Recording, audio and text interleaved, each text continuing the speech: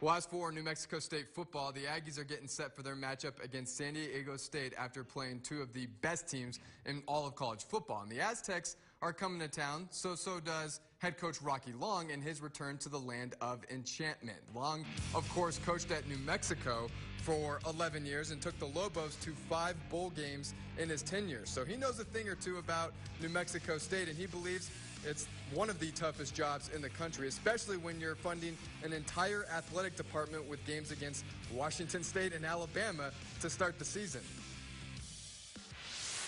They had to go out and play those guys for the payday. You talk about the haves and have-nots. They're going to play Ole Miss, too, and they're going to make $3.8 million to support their athletic department. You have to do that in places like New Mexico State in order to keep the athletic department alive. Nothing we don't know about here, but pretty interesting to hear it from another head coach. Kickoff on Saturday at Aggie Memorial is at 6 p.m.